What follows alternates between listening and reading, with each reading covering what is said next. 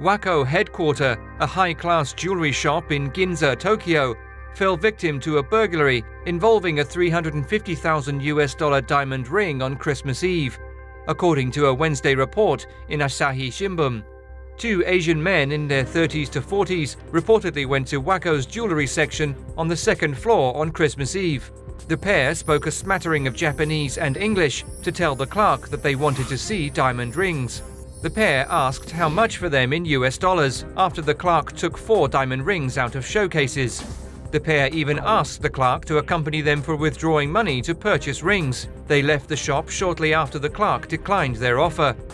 The clerk did not realize one of the rings was stolen until he was returning the rings to the cases. Police are treating the case as a robbery, tracing the pair by analysing security camera footage.